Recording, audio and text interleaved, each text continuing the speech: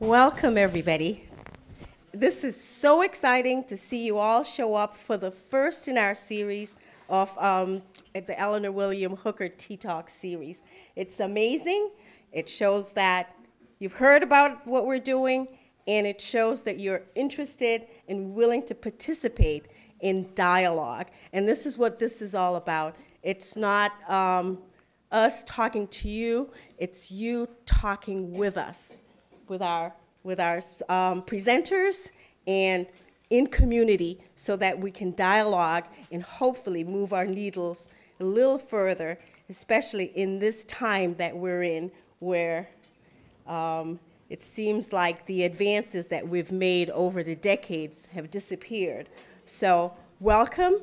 Please feel free to share your thoughts, your words, and participate in this dialogue that we have today. We're very excited to be here, to be with at the library in this public space. I want to first thank our volunteers. If they could just stand, because you know putting this together takes a lot of work. Just show your hands for the Portland Black Heritage Trail.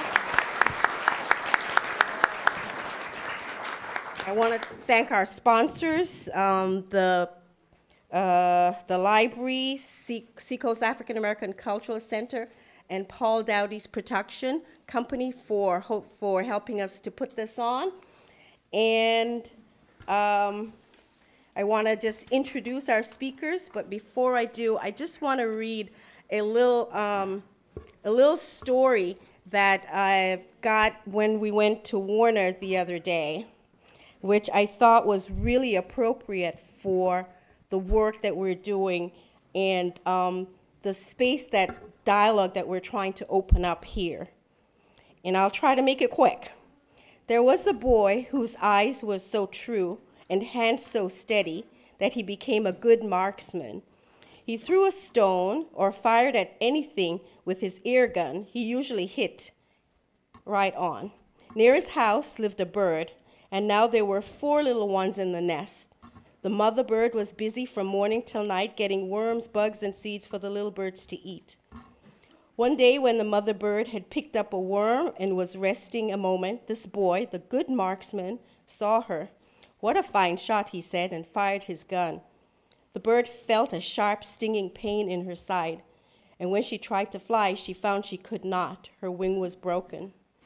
Fluttering along, at last she reached the foot of the tree which held her nest. Her broken wing hurt her very much, but she chirped as bravely as she could to the little birds in the nest, trying to comfort them. All day she laid there, but as the hours went by, her voice grew fainter and fainter until it was still. The little one called in vain as they cuddled together in the cold, and at last their little chirps ceased. But for the rustle of the leaves as the wind blew through the trees, that was all that was left. Would the boy have been as proud of his good shot if he had known the whole story? So that's what we're trying to do here, is tell the whole story, a complete story, an American story that's more inclusive and fuller and richer. So today, I'm sorry, before we start, if there's anybody who is uncomfortable with being videotaped or pictured, could you just let us know and sit to this side of the room? You can let the camera people know.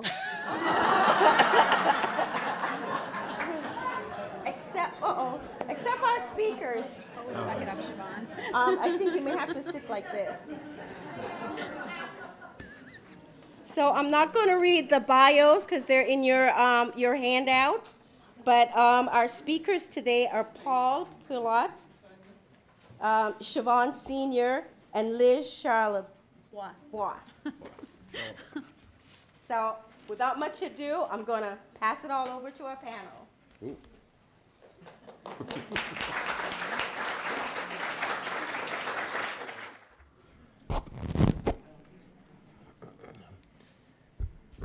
Kawhi, hello.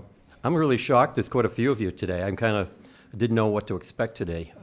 It's an interesting thing to be Indigenous today. There's a lot of confusion of what that really means. We, I'm 70 years old.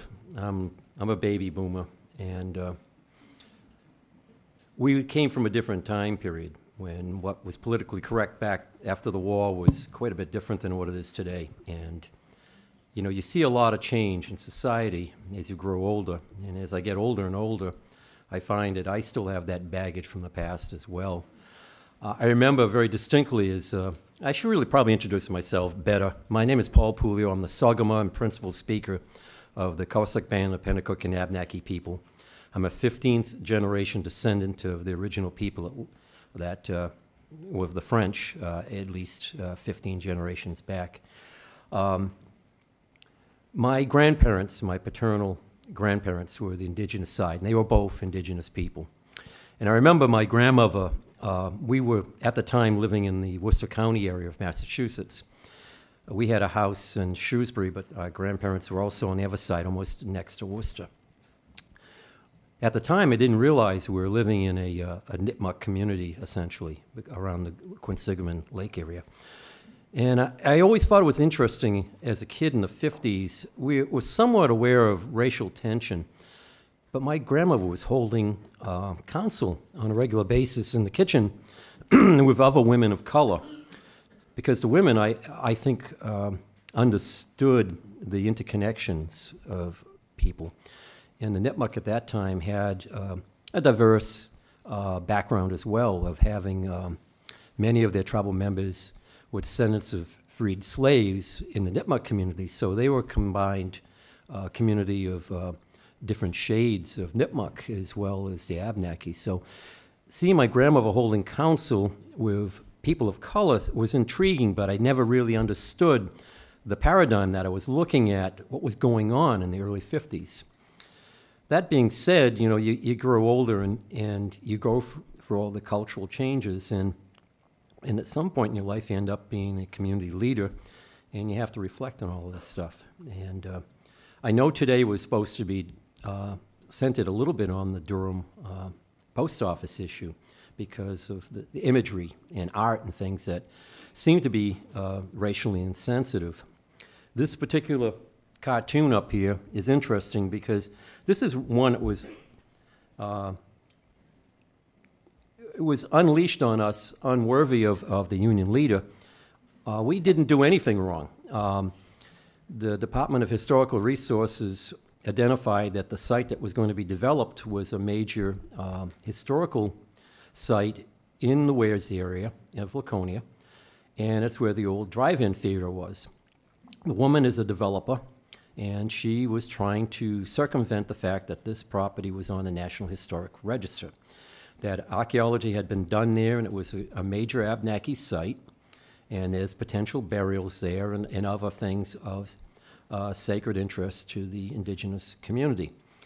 Well, the Department of Historical Resources said, you know what, you have to be very cautious. This is a documented site, and we got a strong pushback, and the Union leader felt that it was comical to throw us in canoes, like we were protesting this poor woman's effort to redevelop this area, when in fact it's a sacred site and it has to be handled in a particular way. And this is a cartoon they came up with against us. And in fact, we never really entered into the debate at all about this, other than the state said, be prepared, these people are going to try to fight you and your rights to protect the ancestral remains, if there are any, or any other artifacts. So that being said, art is very damaging sometimes, and in this case, this one was a below-the-belt hit for no reason, and I like to speak about that and other imagery. What else have we got? Whatever you gave us. Okay. When I first saw the brochure, I said, okay, here we go again. We're identified in two ways, or three ways. Reservation people, living in poverty, and if you go on the public channels, everything's sad and woeful, you know, life on the reservation. Or we're casino Indians, loads of money and, you know. Or we're powwow Indians, we always dress colorfully.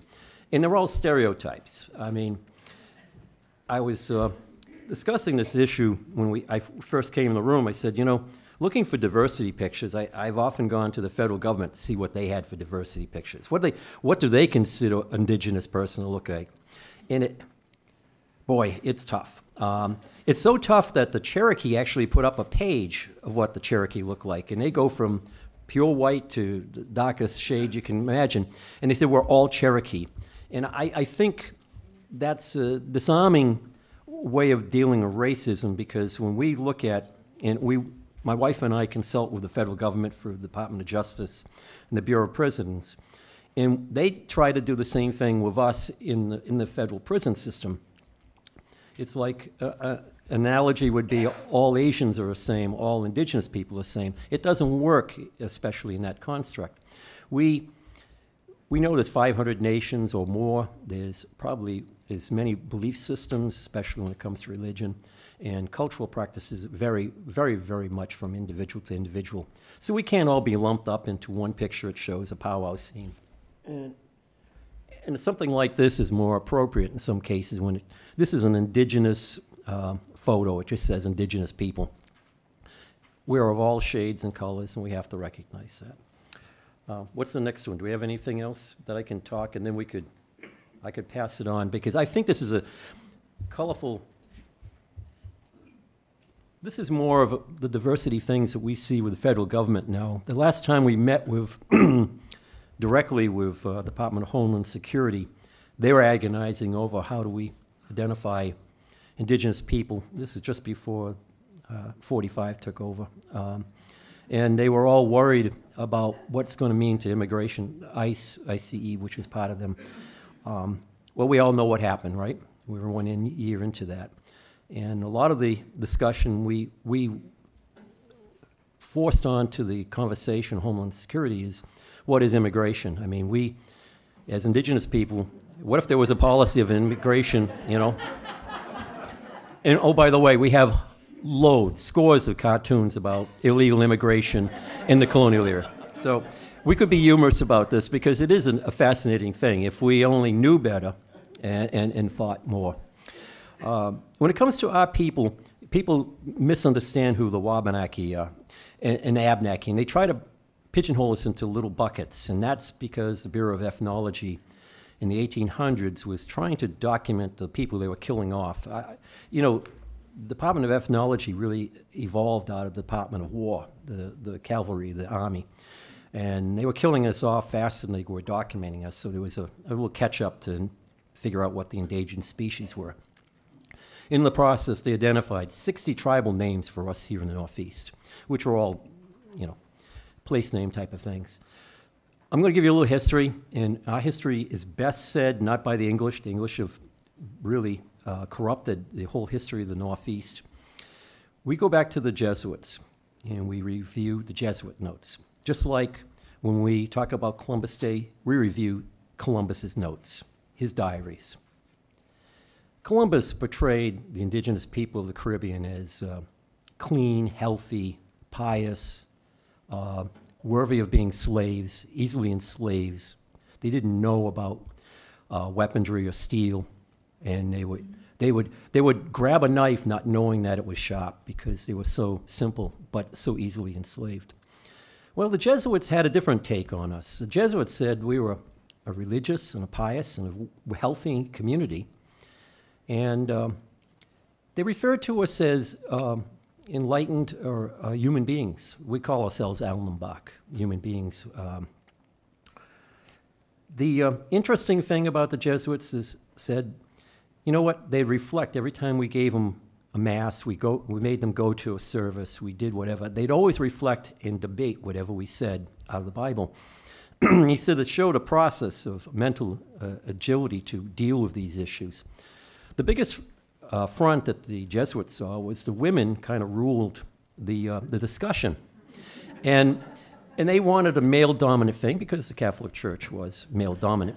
And the debate always there was a friction that the Jesuits would like the men to be more outspoken, but the women appeared to weigh everything that they said. And knowing that, and then looking at us as being savages or cruel, like, do we have that Durham picture up? Yeah, is that up there? Four photos, I think we've There was only 3? four, yeah. The Durham mural, if you're not familiar with it, there's a series of murals in there about colonial life in Durham. And one of them is a garrison, and it shows an indigenous person in the foreground with a torch. And the title is, under it is Cruel Adversity, or is it Adversary? I'm trying to remember what the word. Cruel adversity. Adversity. And again, in the construct of what the Jesuits said that the Abenaki were always complaining about the cruelty of the English. Waldron, for example, was it in 1676, somewhere around this, in the late 1600s, Waldron captured 200 Abenaki in a mock battle and meeting, like it was going to, it's a peace meeting, but they were going to have indigenous games, and then they didn't realize that the colonials and the Mohawks that were there had real arms and real weapons. And 200 were rounded up, some were hung, brought back to Boston, hung, some were sold into slavery.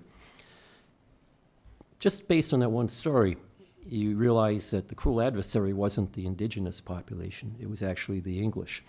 And through reading the diaries of the Jesuits, there were several notations that they felt that the English were very cruel in their negotiations. And most of the battles at Oyster River were in retribution. They were not just a haphazard situation.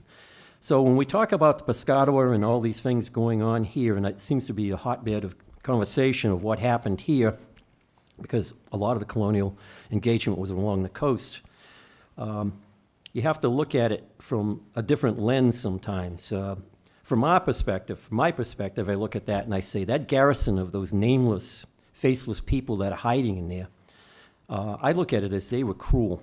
They were cruel people.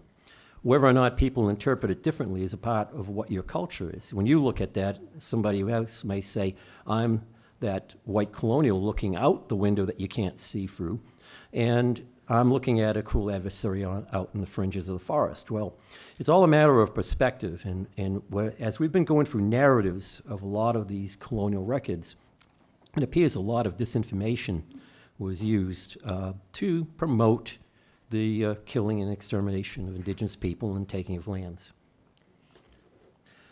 I'm going to wrap this up because I've been told to. I think as a tea talk, we can get a lot of good questions out of this. So I want to give you a little background on where I come from. I'll just tell you one more thing. The Wabanaki is pretty much a name that applies to everybody from the Donlin. The Jesuits said it meant the ancient people that were here on the coast of Donlin, or the first to observe sunrise. And that goes back in the indigenous community that we were probably, and this has been, we're digging up the research up in Jefferson, that we were here 12,000 years ago as paleo-indigenous people. And I may, in fact, be a descendant of those people. It's hard to really prove that, but 12,000 years ago, there were indigenous people here on the face of the glacier, and they were called the Wabanakiak. Not the Wabanaki or Abenaki, they're called the Wabanakiak. And that means the ancient people from the place of the Donlin. And I'll end at this point.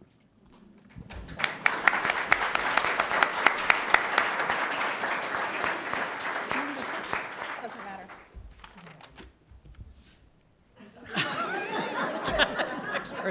Next person, that's me. Wow, what an audience. Liz and I were walking up, and I said, there must be something going on here today. Who are all these people? So it's very nice to see everybody here. I am Siobhan Senior. I teach Native American literature at the University of New Hampshire. And so I'm going to talk to you a little bit about literature. Paul mentioned that art, images, and stereotypes and history written by the victors can be really damaging. But there's one thing that I've learned by reading a lot of literature, which is that we don't have to accept those images and those damaging narratives, because Native people themselves have been writing a lot. In fact, they probably were writing before English colonizers got here. And certainly after English colonizers got here and sort of foisted alphabetic literacy upon them, they started writing immediately in English for their own purposes, to assert their own autonomy and power. So But I will tell you that I did not set out, I am not Native myself, I did not set out to be a Native American literature scholar. I went to grad school to do a PhD on Thomas Hardy.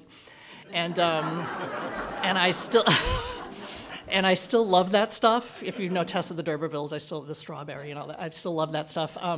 But I took a class by chance on Native American literature in graduate school, and I just got hooked. And I got hooked on having all of my preconceptions just blown out of the water.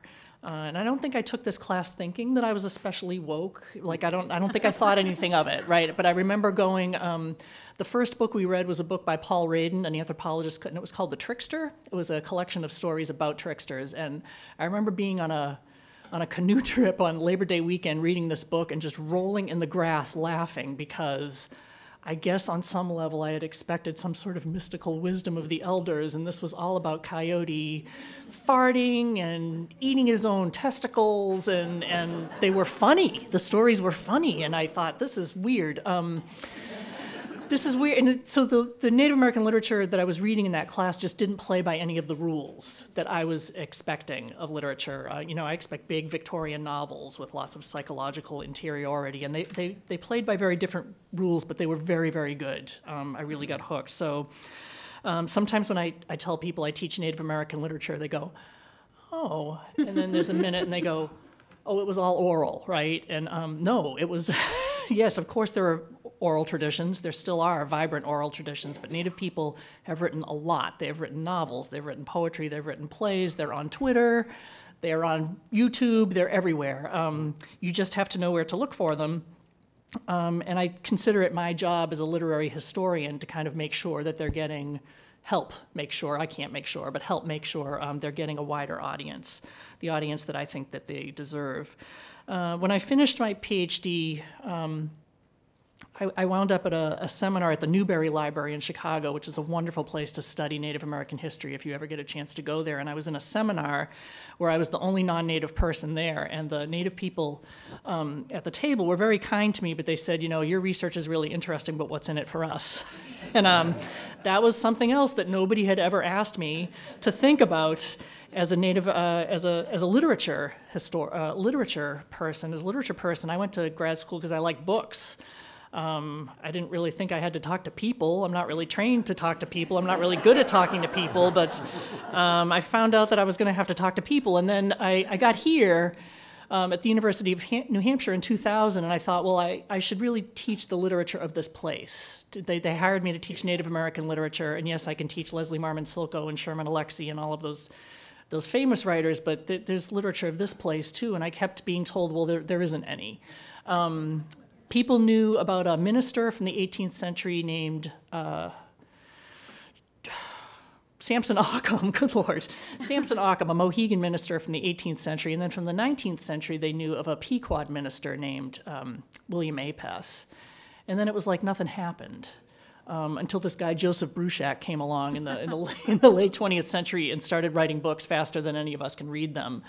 So it was sort of like perpetuating this stereotype, right, that they vanished a long time ago, and that if they're around today, they're just singular, right? They're very unusual. But so by chance, I made a phone call. This was how I did research, right? So, I imagined that it would be me, the lone scholar, toiling in the archives, making great discoveries, right? With all of the discovery is a loaded term for non-Native people related to Native history. But I made a random phone call to the Mohegan Tribal Office because I had been assigned to write a short essay about Native American literature for a big encyclopedia of New England culture, if you've ever seen it. It was written by my colleague, edited by my colleagues David Waters and Bert Feintuch. And they said, could you do us a little entry on Native American literature? So I called the Mohegan Tribal Office, and I said, you got any writers down there? And the person who answered the phone happened to be Melissa Tantaquidgeon Zobel, who is the Mohegan medicine woman, and who was writing a sci-fi novel at the time. She said, Siobhan, that's an Irish name. I'm writing a sci-fi novel about Irish people and Indian people. And she started telling me about all of these Mohegan women who had been writing over the centuries and whose work everybody at Mohegan knew about and remembered and could quote, even though in many cases they had really not been published outside of their communities.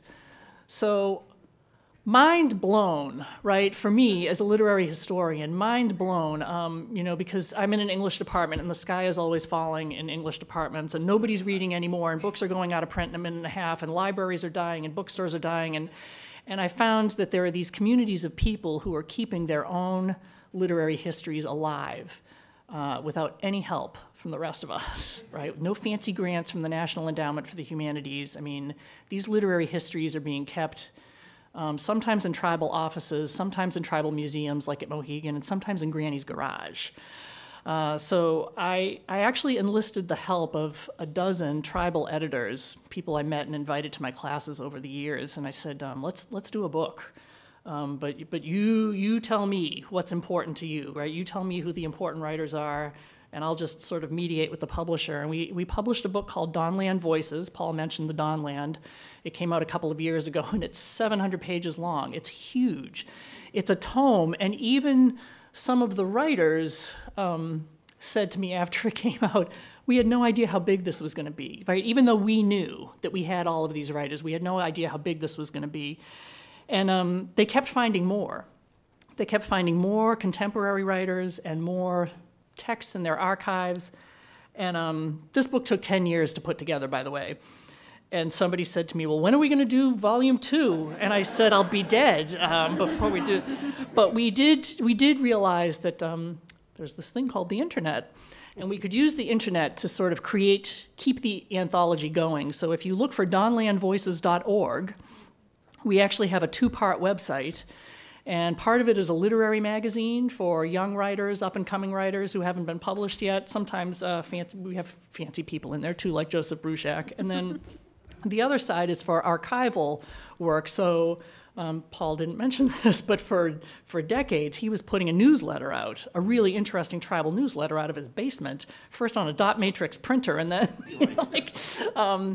with incredible stuff in it, recipes, poetry, editorials, very feisty editorials a lot of times, cartoons, puzzles, really, really interesting stuff. So some of those newsletters are on our website. There's a trove of them on Paul's own website. And that's what we're doing. So I'll just finish with this. One of the things we talk a lot about in Native American studies these days is the concept of recognition. And recognition is sort of interesting to think about in New Hampshire, right? One thing that recognition means is that the federal government, the colonial government, reserves the right to confer recognition upon tribes, and that's really rude, right, in all kinds of ways.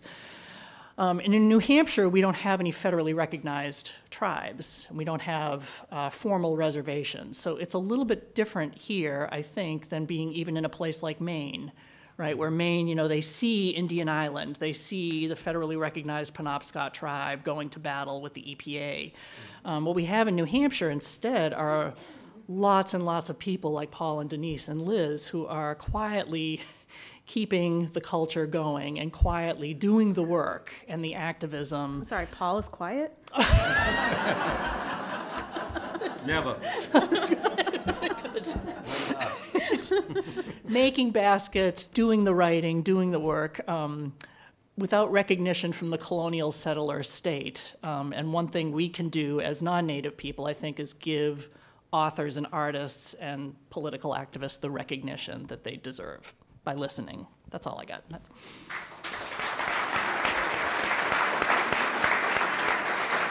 Sorry, I had to. I couldn't help myself. Cute. That's cute.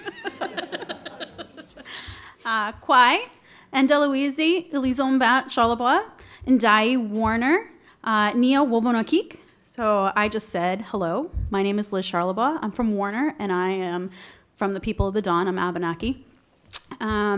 So my little intro is going to go in a little bit of a different direction. I definitely am involved in current events, but I'm going to talk more about reclaiming Native culture, which is our tagline here. And I'm going to tell you a little bit about how I do that. And yeah, I definitely am a political person, as much as I hate the idea of it. But some of the ways that I work on living my Indigenous life and making sure that my traditions and my history continue is by teaching by example. And I do that in a couple ways. I am a parent. I have a 15-year-old who is actually here, probably bored out of her mind right now. And that I drag her kicking and screaming to Native events on a regular basis. And she tries to tell me how much she hates it. But she knows how to grow food. And she knows how to argue with her U.S. history teachers. And she knows how to intellectually dissect history textbooks. So that tells me I'm doing a pretty damn good job. Thank you. And now that I've thoroughly embarrassed her,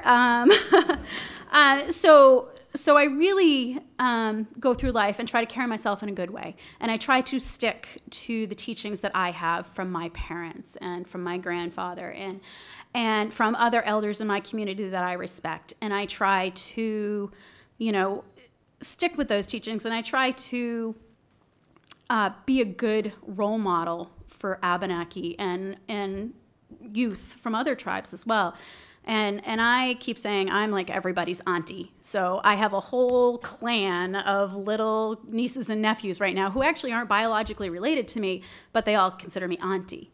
And they respect me, and they watch what I'm doing. And so eventually they're going to model that behavior, and that's going to help keep our community alive. Some other ways that I make a point of reclaiming my Native culture. And I was raised Native. I've been in the Native community my entire life. And I'm actually a little older than I look. I'm 43. So by my saying a community, I'm not talking like 15 years old. So I come from a relatively traditional family. My mother is, as these people can attest, is a relatively strong personality.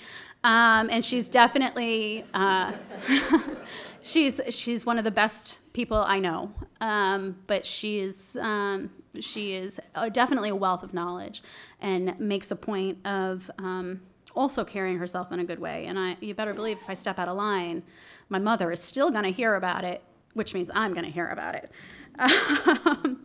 So one of the main focuses of the work that I do, and I'm a nurse, so I work in healthcare. It's my job to take care of people, which also, explains the whole auntie thing. I'm a mother. That's what I do. I mother people. But part of that role is feeding people. And feeding people is really important. So one of the main things that I do is I work really hard in food sovereignty and reclaiming foodways. So I am a seed saver. I grow all indigenous plants. I get my seeds from other native seed keepers, and I make sure everything I grow is indigenous, meaning that, it came from here. It wasn't imported. And we have a real,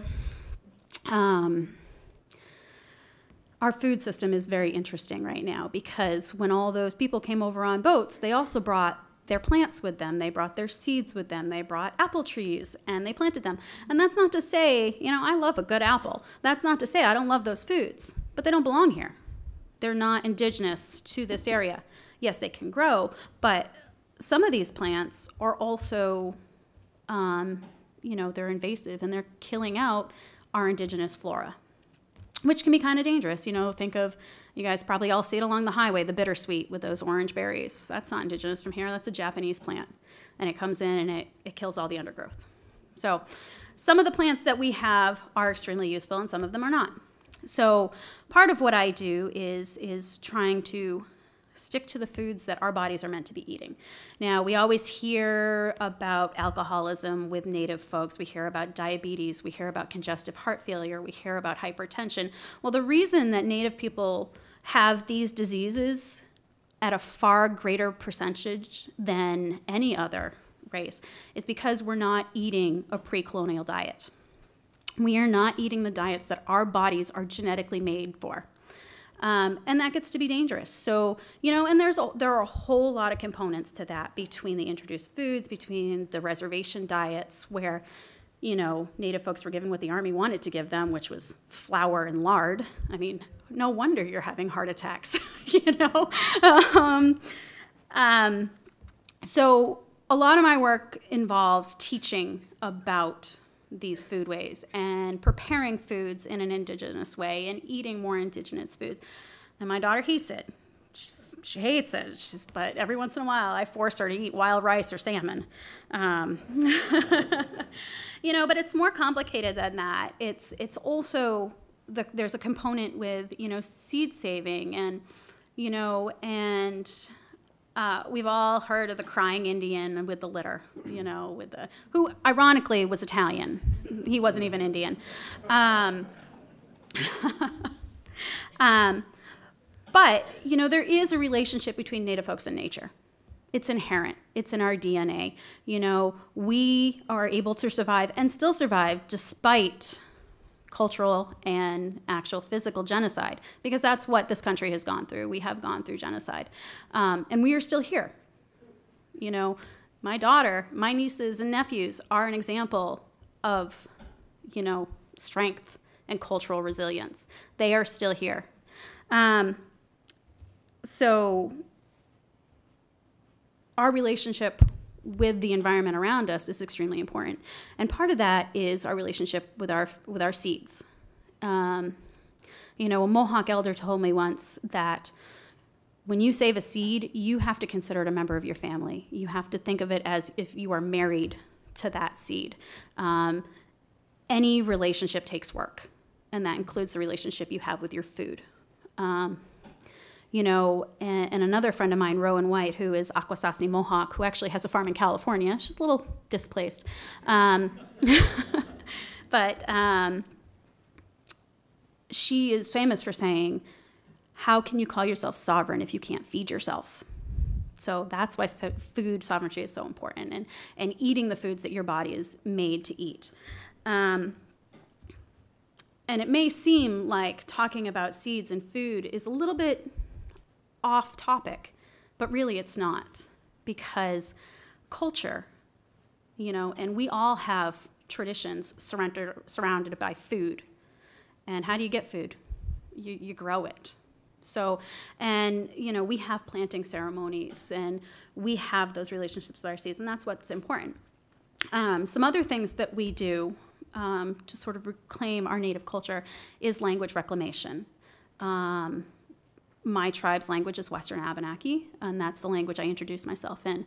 And so I am not fluent, I know that, but every day I try to learn a little bit more, and I try to boost my my vocabulary, and I attend language gatherings where we speak in Abenaki, and I yell at my kid in Abenaki. So, you know, she's gonna grow up and her memory of me is, yep, my mom yelled at me in Indian. So, you know, saving a culture is complex and simple all at the same time. It's just the way you live, but there are different steps in that. And, you know, like saving food and saving language is important. But one of the other things, and I think I'm probably close to my time, but I'm going to wrap up here pretty soon. One of the things that we're seeing, especially in New England, is a cultural resurgence. And, you know, there's a quote in here in the little blurb about this talk about how New Hampshire's indigenous people killed off by disease and war. Well, actually, no, that's not what happened. What happened is eugenics, where the state governments actually physically went after Indian people and, well, undesirable populations, of which Indians were, and had under legal right to medically experiment or sterilize Native folks until the 1970s. So that's within my lifetime. There was a law on Vermont's books. So if it's not safe to be your culture, you do what you can to survive. And sometimes that means those of us who can hide in plain sight, we do that. And so, as Paul mentioned, there was definitely in New Hampshire a concerted effort to write Indians out of history. But that doesn't mean they weren't here. What you see is you'll hear stories of gypsies outside little towns, and those were the Abenakis. So, because what we would do is we would move into communities and live on the outskirts in small family groups. We were never, ever a big settlement tribe like you think of with like the Lakota Sioux or the Dene, the Navajo. That wasn't how our tribe got, we didn't work like that. Most of us don't like each other that much. So, and that's not something new. That's historical. So, when they say all the Abenakis died away, no, that's not true at all. We just got really good at hiding, and it seemed to go in line with what the historians wanted to see. So, hence the Indians living on the edge of the town. Oh no, they're gypsies. They're not Indians. There are no Indians here. Like even in one of the branches in my family did a family genealogy 20 years ago, and she swore up and down there ain't no Indians in this family. Well, I think you're wrong. But anyway, so what we're seeing now is that it's a little safer to be an Indian now. So we're seeing a cultural resurgence. We're seeing more pride. We're seeing more people attending powwows, even though it's not our way, because there's a pan-Indianism. There's it's other tribes where we're finding sisterhood and brotherhood with those other tribes, and they are sympathetic to what we're going through as Eastern people. And so we're seeing more art, we're seeing more music, we're seeing more dance, we're seeing more literature. It's safe-ish right now for us to be who we are. So Eastern people are certainly more visible, not only in our non-Native communities, but also in the greater Native American community at large, which is super important because, it tells us that after 500 years, we're not alone, and that's really nice. But I guess I'm gonna wrap up, and I think we're ready for questions. Yeah.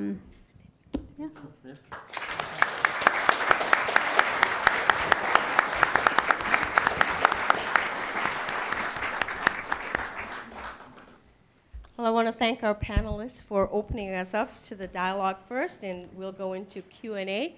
But I just wanted to mention that there was just an article in Facebook that I saw this morning where they were at a protest in Arizona where they I wrote that down. where they just asked one of the Navajo legislator to prove that he was not an illegal. And it was confirmed by Snopes that this was an actual thing that happened. It was actually happened. So yeah, he was a Dene congressman that an irate protester demanded to see his papers. We're pretty sure that you're not legal. So.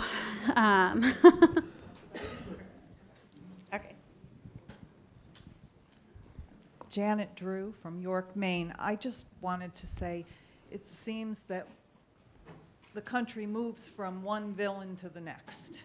Mm-hmm. And right now we've moved to new villains. The new people are savages. New people have to be abused. I don't have a question. Yeah, that's unfortunately true.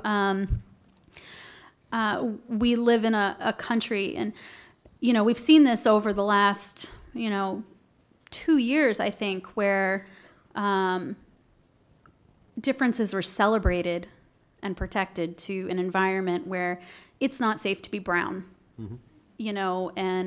I understand that I'm a pale brown person, but I still am a brown person, and I remember the day after the election, there were a lot of people who were like, you're overreacting for being afraid. But yet I'm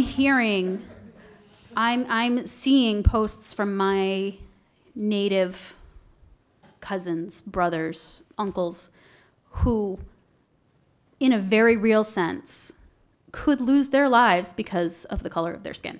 So we live in a very frightening time right now. And you're right, there is always someone who is the bad guy. And, you know, the media certainly contributes to that. Hi, I'm Angela Matthews. Thank you for that really wonderful program. It was just so interesting. So my question is, recently, maybe within the last year, 6 months, there were stories in the paper about a reconciliation project in Maine among the Native American population in that state. And something that was, I was so moved by, that it took place all over Maine, and surprised to see that the governor of Maine actually went and represented the state at this and was very respectful in the process. And they had a closing ceremony for this reconciliation process that took place statewide. And I'm curious to know if something like that is going to happen in New Hampshire, which I think would be a really exciting and wonderful thing to do.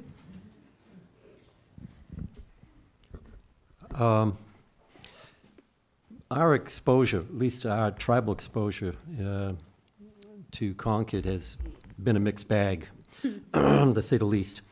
We championed the legislation for the Commission of Native American Affairs back a few years ago, and it was a difficult process. I was not prepared for the racism that was bandied about by our elected officials, especially in closed-door caucuses, which it was shameful conduct. They justified it because they said they had killed us all off because they came from colonial Yankee roots, and they, according to their family histories, we were all killed, and anybody that's left here is not what they are. That we're French people that snuck back or whatever.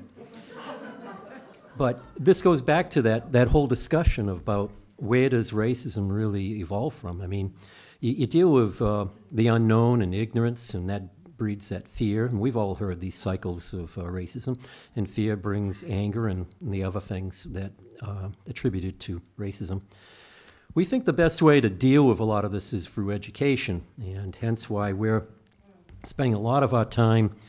We do PowerPoint presentations all over the state as requested. Yeah, we don't demand to be heard, but we're getting an interesting following, and things are changing here in this area. Over at Old Berwick, Maine, that historical society has been bringing in a lot of Native American literature into the Berwick Academy and having a presentation every month. And that happened all last year. It was interesting because it was a mixture of academics and indigenous writers as well. And people are starting to re-examine the cultural paradigms that were here. I've been lecturing for years about a guy named Kenneth Morrison who wrote The Embattled Northeast. I didn't realize I was promoting a book that's now become so expensive to buy that I couldn't buy another copy of it because it's become a rarity. But he talks about the 7 paradigms, especially in the Piscataway area, although he never really identifies it as such. He talks about 7 paradigms which shaped what happened to the Wabanaki, the Abenaki.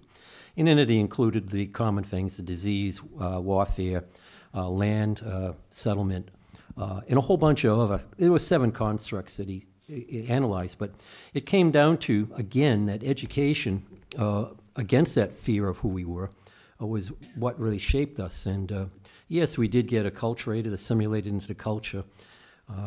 Did we know English? Yes, we knew some English, we knew some French, we probably knew Latin.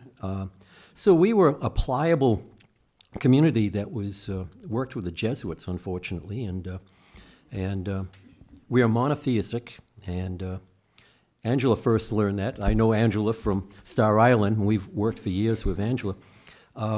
At first, the Unitarians thought we were a polytheistic culture, and the Jesuits always said we were monotheistic. We actually had to adopt our religion to fit in with the Catholicism to some extent. And we created specific words because to us the Creator was a mystery. It wasn't a male or female entity. So the Jesuits had a hard time with that. And you know, remember I talked about the women running the show. Oftentimes when we talk to the priests that are in the federal system working on Bureau of Prisons, we refer to the God is the Holy Mother. So we always get a little stir out of them by saying that. The key thing here is education, and we have an intern team working with the anthropology and archaeology department in UNH. And we're trying to reshape what the Abenaki looked like, one person at a time, sometimes one school at a time. It's just like the mascot issue. People always beseech us to step in and referee these battles. This has to start at the grassroots level. We have to change how we think through education of our children, and it's going to take time. It's like Columbus Day. We're battling that battle right now in the State House under HB 1604 to change Columbus Day to Indigenous Peoples Day. As you know, You Durham... can clap, it's okay.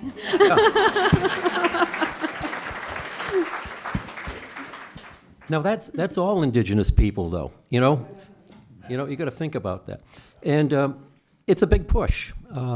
We have some opposition from, some top Italian politicians in the state, and we won't mention any of them because they're very well-known people.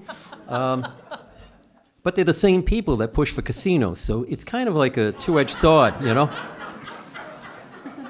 Well, and that actually leads me to a point, too, to answer your question, is that, as far as any sort of reconciliation with New Hampshire, they'd have to first admit that we exist. New Hampshire has a very head-in-the-sand approach when it comes to Native folks. And let's think about the climate right now. There are federally recognized tribes in Maine. There are federally recognized tribes in Massachusetts. There are state-recognized bands in Vermont, and there are Canadian First Nations in Quebec. So all around New Hampshire, there is recognition for Indigenous people, but we are somehow in the black hole of there not being any Indians here. So tell me how that happened, because I'm a little confused. If New Hampshire admits that there are actually Indigenous people here that have always been here, that means they have to, do stuff. Mm-hmm. And they can't, and they are, it does, well, probably not as much as you think. But I think, yes, in their minds, I think that there is a huge amount of fear on the legislators' part that if we gain some sort of recognition, we're going to have a casino in Concord. Let's be honest. How economically viable are the casinos that the state are going to run? Are we going to follow a failing business model? I mean, I don't think so. So, one of the ways that, and I'm going to speak for Paul here a little bit, and for myself and other Native folks in New Hampshire, one of the ways that we combat that and get around that idea of there aren't any Indians in New Hampshire is that we make ourselves visible. Whenever the paper asks us for an interview, we go on record that our name is there and that we say that we're Abenaki. We go on record saying that we're an artist, that we're an activist, that we're, the work that we're doing. Because if it's in the public record that there are Abenakis in New Hampshire, in Concord, in 2018, then chances are pretty good there are Indians in Concord in 2018. We have a question. Okay. Thank you. My name is Charlene McCall, and it's not a question, it's advice and guidance. My great-grandmother was a Cherokee, but because of, like Paul said, the discrimination of their generation, it was not documented. We didn't have that documentation. And I want to find out, what do I need to do I know her name, but where do I go to find that? Because, our records just weren't there. Well, the Cherokee used the Dawes rolls. This was the unfortunate time in Jackson's period where, the roles of the Cherokee were established. We know there were mixed freed slaves, living with the Cherokee as well. The Cherokee did kind of like push out the darker, community family people. I don't know how that actually got resolved because they were accused of lateral racism, of forcing out their own people. But that's not uncommon with federally recognized tribes. I mean, we've done a lot of case studies of the Mashantucket Pequot, and that's a mixed group. And when Skip Haywood took, that initial step to threaten the federal and state government to get, Mashantucket Pequots recognized, he was, he basically got forced out of his own tribal council over time. But it's just funny how those paradigms work of internal racism within groups, and that it still exists to some extent. The Abnaki have always denied there were any black Abnaki, but we are pretty sure we've documented there were. And it comes down to the Gilmanton area. There was a story, and we thought it was funny because Channel 9, you know, the Fritz Weatherby thing, he talked about Portsmouth at some point. We think it was probably the slaver hunt, the slaver that, you know, went from Africa to this continent and kept on stealing slaves and going back, about the same time as John Smith. And Fritz Weatherby said that there were escape off of a ship off of somewhere at the coast here, and 4 people swam ashore. The way Fritz identified it were 2 African slaves that were not yet into the slave trade, but were being taken there, and 2 indigenous people, and they jumped ship and swam to shore. And we follow that story to Gilmanton, and we think it was the Plassoir and Sabattis, which it turned out that they were indigenous people. They escaped, went up to St. Francis, to Odenak, and 2 African people that were with the 2 indigenous people from here were baptized St. Francis and St. Sebastian and St. Francis, hence Sabattis and Plassoir. And there's a story about this, and we followed this line, and so did the Pequots. They were really interested because they've been trying to find African Americans that married into the tribal groups earlier than expected. You know, everything is kind of later. After the Civil War and just before the Civil War, there was a lot of marriages, but this is going way back in colonial time period. But even our Abnaki in Canada said, oh, there were never any black people here, but we're pretty sure that there were some intermarriages way, way back, that far back. So the French in the indigenous community are basically colorblind. There's no shade Asian. And we found historically the French seemed to marry every indigenous community they ever went to, whereas the English were very narrow-minded about intermarriage. It's because everybody hated the English. Right. So, enough said. Another question. I think we Yeah, get we off have topic, another question yeah. right here. I just want to thank you for your presentations because it's an education for, I'm sure, a lot of us here. Oops, sorry. And I'm Bobby Beavers. I'm from South Berwick. And I do have some brochures this year. We continue Forgotten Frontiers and more lectures at Berwick Academy. And also, we're now open January, February, March, and April on the 4th Saturday of the month. So hope some will come and visit it. That's a good plug. Anyway, the other thing I wanted to comment on was this Truth and Reconciliation Commission that our state of Maine formed. And it accomplished a lot of good things. And the governor may have attended at some point, but as a person who spent, not last year, but the previous 6 years in the Maine legislature, I can tell you that I had to sadly walk out with 2 of our tribal members out of the chamber. They were recalled by their tribes because of the disrespect of our governor. And so it isn't, and I can remember, I mean, that how much effort it was to try and restore language, their language. And, but I know that there is also a fair amount of native literature in Maine as well. And anyway, I'm hoping in a few months that we'll see something different and somebody who is supportive of our tribes. And I think we are the only state in the nation that has 3 tribal members, although 2 of them are missing. I don't know if either of those 2 came back for this session because I haven't been there. But we had 3, and they, and there is a 4th tribe that is recognized but is not represented, and that's the Micmac. But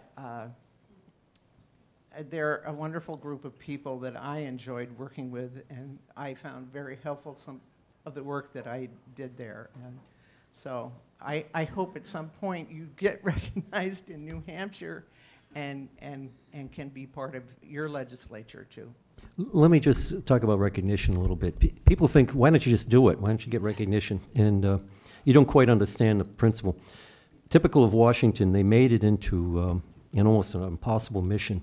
The tribes that have been more recently recognized, like the Mashpee Wampanoag, spent millions of dollars to pursue their recognition. They went through almost to 2 or 3 generations of people. Their petition was languishing for, what, 25 years, something like that. And they actually set case law, and I follow indigenous case law. It's what you call U.S. Title 25, or Indian laws, U.S. Code.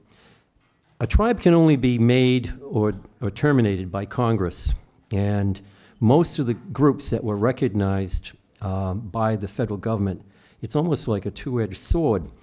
Usually, in the early days, in the 1930s, tribes were forced to put that the President of the United States is their supreme chief of their tribes.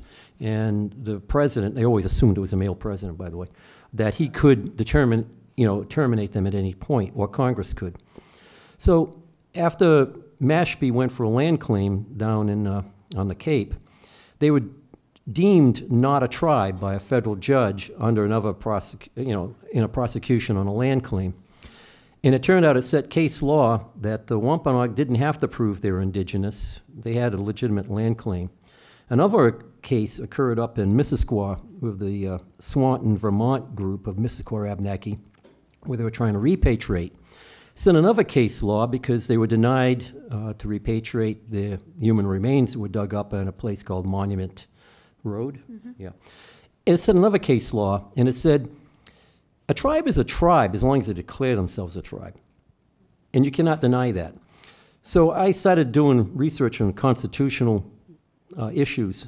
Turns out we're recognized by Washington. The Abnaki were recognized by Washington during the Revolution. But laws and treaties were made, the Jay and the Intercourse Act, with 2 of them, which were supposed to protect us so we could cross back and forth to Canada and maintain our homelands here, all of which fell apart very quickly because they displaced us. When you look at that issue, and then you look at what happens in Concord when we went through the Commission of Indian Affairs issue, right on the House floor, the first thing they did in the debate was they brought up my name, and I wasn't on the bill. I shouldn't have, my name doesn't associate with the bill at all. But they brought up my name and said, yeah, that Puleo is going to be building a casino at Sunapee. Well, it goes back to AP Wire Service release that was done probably by D'Alessandro, and we're in the AP Wire Service, and I, at the time, controlled about 140 acres butting up to Mount Sunapee. They put 2 and 2 together that we were planning to work with Okemo to build a casino in Sunapee. So here's the poor postmaster, who was also the head of the selectmen. She had to deal with the wire service. Shaheen had to deal with the wire service, and I had to deal with the wire service. That none of us knew what was going on. But that change, that gossip was what, 20 years old, and it came up on the House floor recently when the commission was formed in, what year was that? It was like 7 years ago. 7 years ago. And I mean, 20 years later, they're still bringing up, oh, you damn Indians are here and you're going to build a casino. And that wasn't part of the discussion. It was about getting a commission to deal with indigenous affairs. So is there a prejudice? Will the state ever recognize this? I really doubt it. They are so set that every time that we bring up anything about indigenous people, they talk land claims, casinos, welfare, and all the negative things that don't have anything to deal with our recognition as a people. And it's unfortunate, but that's the way it is. Will we ever get state recognition? What happened in Vermont may never happen here in New Hampshire. There's a strong prejudice, and we're not going to change it unless we change our whole... This is going to be a generational thing, bluntly. People think being in a tribe, you just declare it. There's 7 issues when you declare yourself as a tribe. And everybody thinks just show your genealogy and you're all set. The devil in this is one of them, and it says you have to show continued governance for the last several generations, maybe 100 years. I think it's 100 years. 100 years. How do you show tribal governance? They're looking for a chief, a war council, a whole hierarchy, when we're nothing more. And I'm going to tell you another little side story, because I love to tell, that's why they say I never stop talking. The Abenaki, the Wabanaki, consider ourselves all an extended family. And that extended family, as we've determined what happened to the Wabanaki, what happened to the Abenaki, we noticed some small footnotes. The Abenaki considered the Penobscot a sister tribe, the Wampanoag a cousin tribe. We were so extended that we referred to ourselves as relational family members. That tribe is an uncle tribe. That one's a grandfather tribe. So what happened after those paleo-indigenous people dispersed? They recognized that this was a cousin, uncle, an aunt, a sister, or brother who left and formed another tribe. Not a different tribe, just another place-named tribe. So with all that confusion, the federal government wants us to identify each one of us as a separate entity with its own tribal governance, when in fact we were related all by grandmothers. So welcome to the problem of identifying and proving to the federal government we still exist. I could go on and on. So he could. I see that you have a question, but I just wanted to add something really quickly that's actually very surprising that came out of this administration. Last week, there were actually, I believe, 6 tribes in Virginia that were granted federal recognition, and Trump signed off on it. So these are Eastern tribes that have been going through the same issues that the Abenaki people that have been going through that now have federal recognition. Okay. It's a possibility. Signed it. I'm very surprised. But culturally, okay, go ahead. Hi, I'm Ken Jeremiah from Newmarket, New Hampshire. Hi. And you guys have done a marvelous job. You've done a marvelous job of bringing us up to date on what treatment of the indigenous people has been since its early days up until the current time. Is the USA unique in this respect in the treatment of indigenous people, both historically and currently? Or how do we compare? Well, you know, that's tough.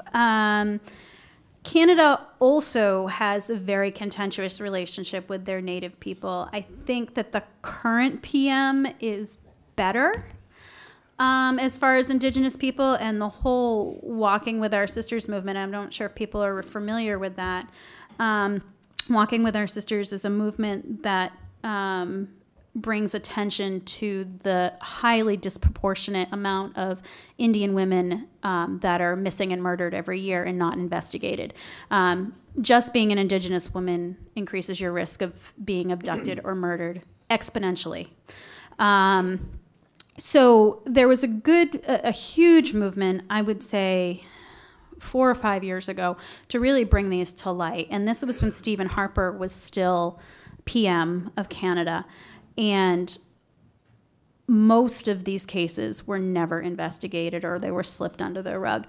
And so it was an active movement of Native people and their allies really bringing this to light and trying to affect systems change. And I believe that it has, and Mr. Trudeau has certainly helped with that.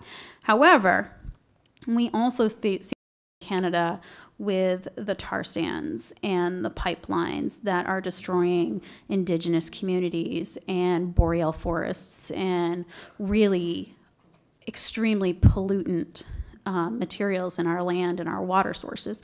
So to say that the United States is unique, I don't think so. And just as a little aside, Hitler's plan for the concentration camps and his anti-Semitic policies were based on the United States' treatment of the indigenous population. Yeah. So just think about that for a second, and also think about the direction our country is going in now and how this life is so terrifying. So I think that wherever you have a colonizer attitude, manifest destiny, let's get more land. Wherever that attitude is, you're going to run into some contentious relationships with the native folks. You know, our idea of land ownership is different, and that is part of where the issue is. However, you know, even going back to this cruel adversity thing and the Oyster River and all the conflict, think about this.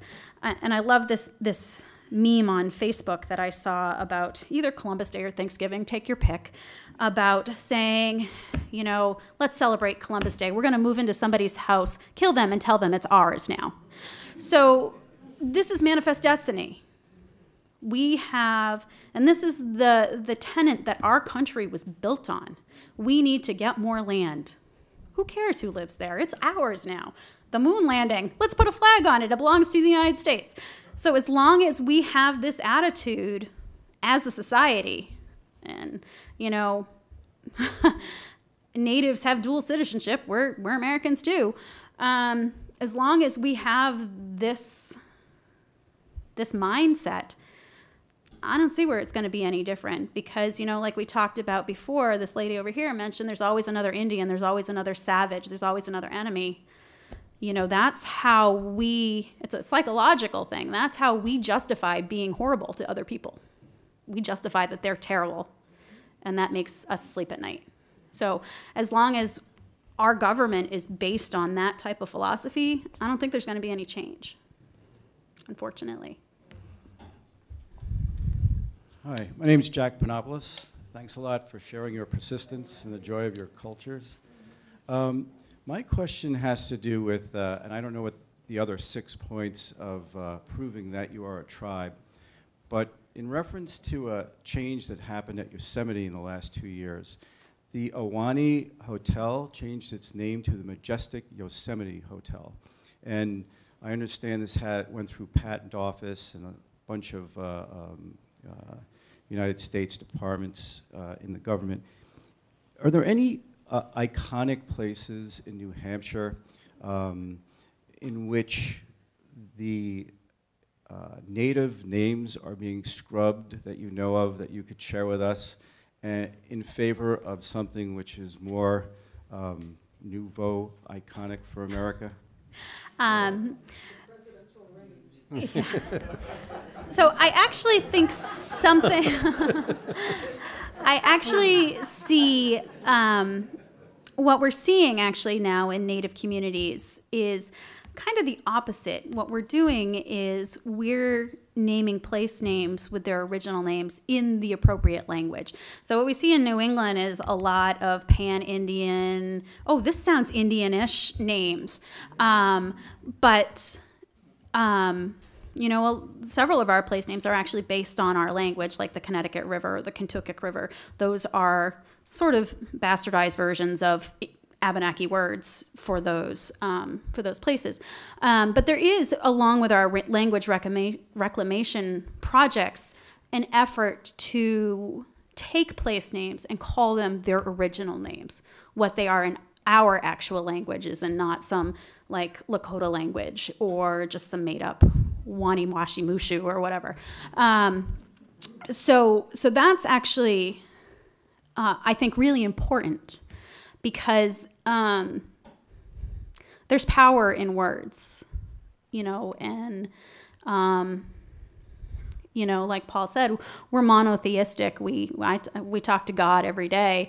Whether we do it in a church or not is different. I mean, our spirituality, I think, is a little different. We're not go to church on Sunday religion. We're spiritual beings all the time. And having a connection with a place with the words in our own language is really powerful. So I don't know if that answers your question, but I actually really support the changing of place names to reflect what they've always been called, you know. I had another point, and it's gone, but... Let me just, in 2014, you know, this area was all wrapped up in the John Smith 400, and our tribal governance decided to work with Star Island on the on a counterpoint about indigenous exploration versus, European exploration. Smith got a lot of record for, he was really a real estate salesman, and people didn't realize that. Because everything you want to do is try to sell New England to the colonial royalty. But what's interesting is, and again, Angela was a sweetheart on this. She invited us to give a counterpoint to what the landscape looked like. And we did a whole study of the place names in this area and about navigation, how indigenous people navigated. And what we did is we really did navigation by what we call descriptive geography, not geometry, but geography. All of our place names were actually physically a description of the location, and a lot of those got morphed. One of the classics is Gonick, which is part of Rochester. The original name was quite long, but it referred to a place of high ground where you could spearfish salmon. And all that's left of that now is Gonick, which is the last few letters. But the pushback is that there are certain documents out there that were done in the 50s, and it has a lot of the place names and the original names. The Abenaki attributed to naming everything at one time or another, and this may be just coincidence because we speak an Algonquin dialect L, sometimes referred to Western Abenaki or Central Abenaki. Sometimes even linguists call it the Pennaquik language of New Hampshire to differentiate it from the Penobscot, which is a sister tribe. Remember I said sister tribe. So if you look at all of this, we place names a lot of things. Mississippi is a direct translation of our language. Kansas is a direct translation of the place of the populus, I think? No. I'm trying to remember what the tree was. But it seems like a lot of the place names across the country are Algonquin-based, and people don't realize it anymore. In New Hampshire, it's loaded. Other than the fact we have a lot of old English town names in between all these, there are a lot of place names that still exist today. Part of our project with UNH is we're dealing with an indigenous landscape project where we're taking New Hampshire and we're repopulating it with the indigenous place names and the events that occurred there. And we're trying to build a construct of a dialogue of what the colonials said about Oyster River, what we called it, and what really happened in the perspective of indigenous people or the Jesuits. So what we're trying to do is, it's an educational process. I mentioned that before. You're going to change the people around you to change that fear of unknown to something of knowledge-based. And realize we've always been here, part of the fabric. You hear this now all the time now with immigration. The Abenaki are part of the fabric of New England, just like everything else. And you can't take the weave out. We're still here, and we add that color to the community and our history. So that being said, yes, place names are still quite prominent here. Are we changing any of the native let me just give you let me give you a case study. English names? Yep, I'm going to give you one. Do you remember how everybody was all upset about the U.S. Geological Survey Group, and they had so many places called Squaw? This was a big push. They were trying to get rid of indigenous things that were felt to be derogatory. So the first case that I got was, believe it or not, Narragansett territory, and I questioned what the purpose of the federal government getting a hold of me. They said, well, we want to change the name of an island called Aquidneck, which is in the Narragansett Bay. And I said, well, why don't you talk to the Narragansetts? And well, they won't talk to us. And I said, well, that's typical, but what do you want to change it to? We want to change it to Rhode Island's Rhode Island. And they said, I can't wrap my head around this. I don't understand the point.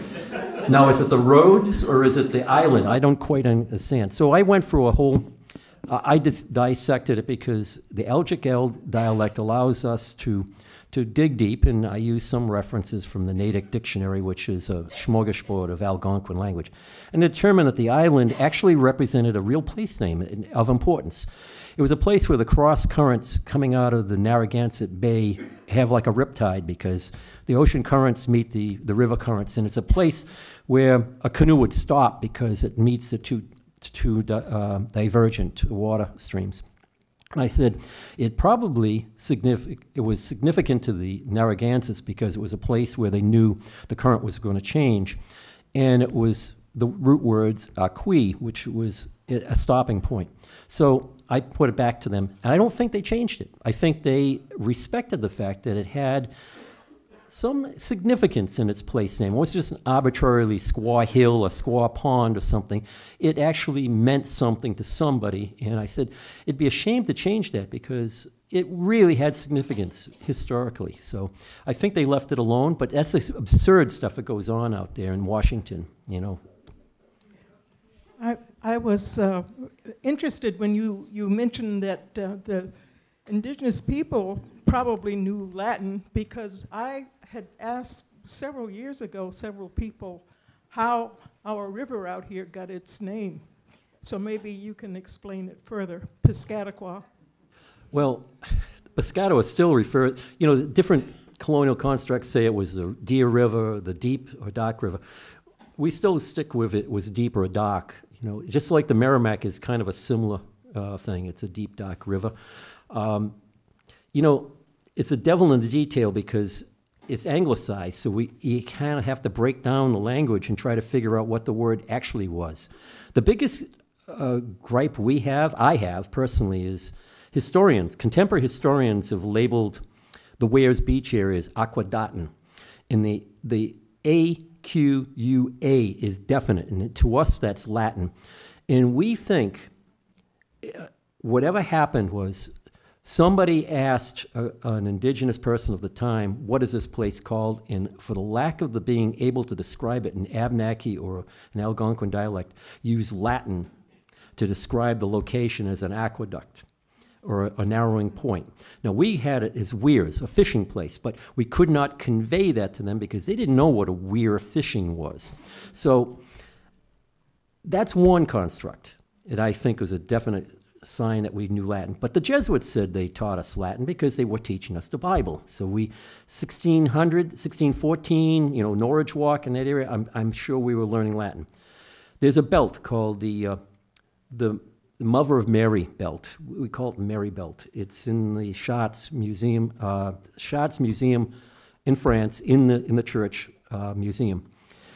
I've been to dissertations about the belt in Quebec by experts, and they said they've analyzed the belt so many times, the Catholic Church has and other linguistics experts, and they said there's no coincidence here. The Abenaki were venerating the Mother of Mary, and that's why they made the belt, because the grandmother was the important one in the family, not just Mary was the grandmother. With that being said, they said they were pretty sure that the Abenaki knew enough Latin to even make wampum belts that were in the Latin form. They even said the way the beads were placed, it signified they were following what the Jesuits, who were scholars in the church at the time, how they wrote and how they interpreted Latin. So I have a feeling, yes, we did know Latin to some extent. Not everybody, but some of those that had more exposure may have known Latin. Dave Drucker from Dover. I'm just wondering if you Abenaki guys have direct contact with the Wampanoag Language Project, and if so, how you're benefiting and how they're benefiting. Absolutely. Actually, Jennifer Weston, who is the director of the Wampanoag Language Program, is actually a friend of mine, and we've presented in different things together. She's actually not Wampanoag. Mm-hmm. She's Standing Rock Sioux. But the Wampanoag Language Reclamation Project is extremely interesting. I'm not sure if you are aware of the history, but the Wampanoag language actually hadn't been used. There were no native speakers anymore. The Abenaki, we have a few native speakers, and our language is sort of limping along. But one of the things that we have is we have a lot of written resources, and we have, I would say, 5 or 6 different language programs right now that all kind of work together, which is super important because getting Abenakis in a room together and having them play nice is sometimes interesting. It is. But I think the difference between the Wampanoag community and the Abenaki community is really geographical. The Wampanoags still live in community structures, they are able to have their immersion schools, you know, from pre-K to, and I think they probably even go up through high school now, where the kids, the primary language in those schools is Wampanoag. And that's really great considering what, probably 10 years ago, there was not a single Wampanoag speaker alive.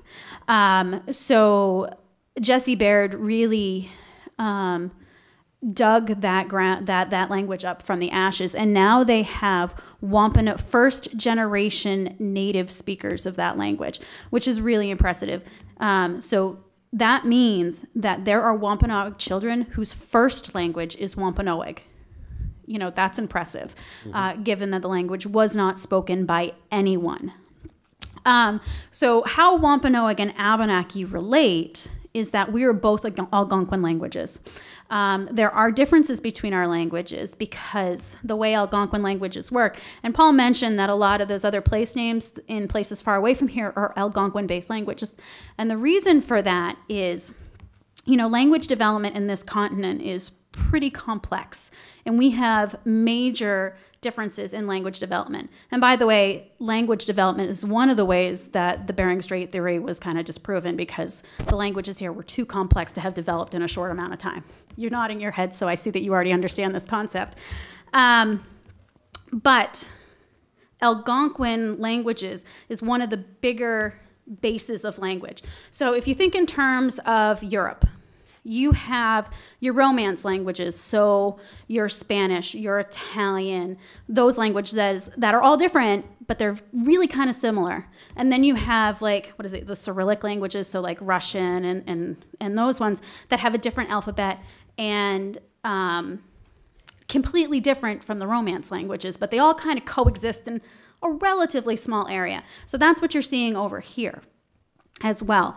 So it's really not a stretch to see Algonquin-based languages in other parts of the country, because they probably spoke a different dialect of an Algonquin language. So that's the difference between the Abenaki and the Wampanoag. Do I see us getting to the place where the Wampanoags are now? That's a really difficult question, and like I said, that really has to do with geography. There are a lot of Abenaki in New Hampshire and Vermont and Quebec. However, we don't really live close together, whereas the Wampanoags, especially the Mashpee Wampanoags, which is where this reclamation project is centered, they all live within a town or two of each other. So it really wouldn't be possible for me to send my kid to the same school that somebody from the North Country is going to, simply because of distance. And that sounds like a really, really lame excuse, but unfortunately that's the reality of it. I think that the Abenaki, I'm gonna say a dialectic here. The Abenaki are working really hard on language, but they could be working harder, if that makes sense. So we're doing our very best, but we could be doing better. So we're getting there, but it is a work in progress. I would mention that the Bruchaks, in particular Jesse, he has two young children. He started teaching them sign language and Abenaki as well as English, and it shows that it can work. What he did is, with the combination of the three, he was able to not vocalize but use hand symbols in symbology, like sign language, to convey these things, and the kids really picked up on it. The problem is, she's right, we've applied for federal grants to protect our language, and the only pushback they've always said is you don't have a contiguous community to really promote this, and it's unfortunate. We're spread out. Calvin Calloway, he's the head of the Indigenous Studies in Dartmouth at the time when I knew him. He always said, through diaspora, the Abenaki spread out all across the country. And it was common sense what was happening. I look at our language like she said, is like a Romance language. We speak Latin, essentially, in an Algonquin paradigm. Our language has always been accused of being the archaic form of Algonquin. We could read what the Wampanoags were doing when they did their language program, as well as the Ojibwa. So if it's true that we have one of the ancient root languages here, much like Latin evolved into French and Spanish and Italian and other things, we are looking at an interesting time period. We may, in fact, be what I've just said. We're the ancient ones of the Algonquin family grouping. Unfortunately, sometimes being the oldest one, you get neglected. We've tried really pretty hard. You can tell the people here are very passionate about protecting the Abenaki. And because we're so passionate, we become dysfunctional because we're all very territorial about protecting our community. So we have a question right here. If you have a question, yes, let's go for it. I could go on. He can. It's kind of a silly question, but I agree that I think the change will come from education, from the new babies that are born, starting with the new babies that are born. So it makes me wonder, are there any Native American traditions that we Europeans in this country celebrate, even though we don't, unawares kind of, that we are carrying on a Native American tradition and not even know it, other than a powwow party maybe. And also, Portsmouth is such a food town. There's more seats here for eating than there are people here. Is there ever in their country, are there any Native American restaurants? I can actually speak to that. That's right up my alley. Yeah. Yes, as a matter of fact, there are. The indigenous food movement is exploding right now, and I happen to count myself very fortunate to kind of be in the middle of this. I have some really close friends who are indigenous chefs and who are really, really involved with food justice. And I am not a classically trained chef, but I've somehow, through my cooking ability, been kind of pushed into this group. And, you know, I'm sort of like the shy one in the corner saying, please count me, you know. But there are some really exciting food things going on, especially in the Great Lakes and the Southwest areas. A man that I know is named Sean Sherman, and he is Anishinaabe and Lakota, I believe. And he's based in the Twin Cities in Minneapolis, St. Paul, Minnesota. And his business is called The Sioux Chef. It's kind of a play on words, yep. And his focus is all pre-colonial indigenous fare. And he's actually in the process of opening a restaurant right now. I do believe there's also a restaurant in New York. I can't think of what the name of it is off the top of my head. But also at the National Museum of the American Indian, the Mitzi Tom restaurant is spearheaded by an indigenous chef. And they actually frequently have my friend who is a indigenous Mexican chef. He actually goes there and does programming there a lot. So we are seeing a lot more focus on indigenous diets. And one of the organizations that I belong to, it's relatively new, is called the I Collective. And so feel free to look them up on Facebook. And what the I Collective is doing is we're really trying to decolonize our diets and decolonizing education about food. In November around Thanksgiving, and unfortunately, I'm in the middle of nursing school, so I wasn't able to actually attend the event, but helped with the planning of it. They actually had a series of pop-up dinners in New York City at a couple different restaurants where they cooked a price per plate dinner at these restaurants over Thanksgiving. And they also did an indigenous dinner for the New York City Community House. Which was really, really cool. So there is some really exciting food stuff coming our way. And I think we're going to be seeing more and more restaurants popping up. The one difficulty that we are seeing is that there are a lot of non-natives opening restaurants with Native American inspired dishes. And that's problematic because then you get into the area of cultural assimilation and appropriation. Because they're saying it's inspired, they feel that it's getting them around that the appropriation part of it, when in fact, you know, it's non-native people benefiting from indigenous diets and marketing, and that's very problematic. So I guess I'm not going to lecture you guys. You all seem fairly intelligent, but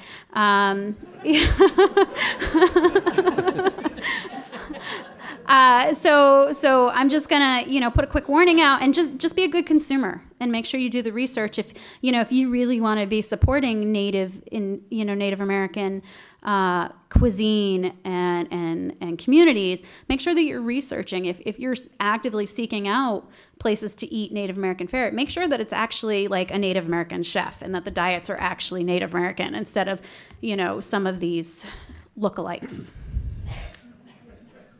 Liz, I was really struck earlier as you were talking about your work saving seeds and trying to kind of reclaim indigenous food crops. But I'm wondering if you can talk kind of more broadly about that intersection between conservation and cultural heritage and the revitalization of that and how those intersect. And maybe beyond foodstuffs and thinking about the landscape of New Hampshire, the flora and the fauna more generally, and whether there's overlap at this point and what that looks like in this area. Absolutely, there is definitely overlap. And if I accidentally leave out part of your question, just certainly let me know.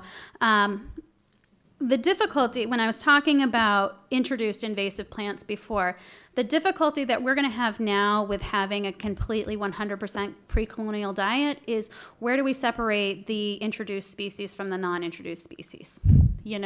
They're everywhere, from things like our medicines to their foods, like apples are a perfect example.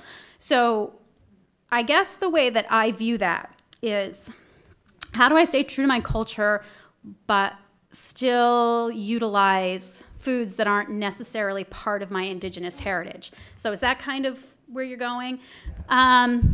So the short and simple answer to that is Indian people are very adaptable, and we're going to use what's available to us. So you know what? I use Velcro. I drive a car.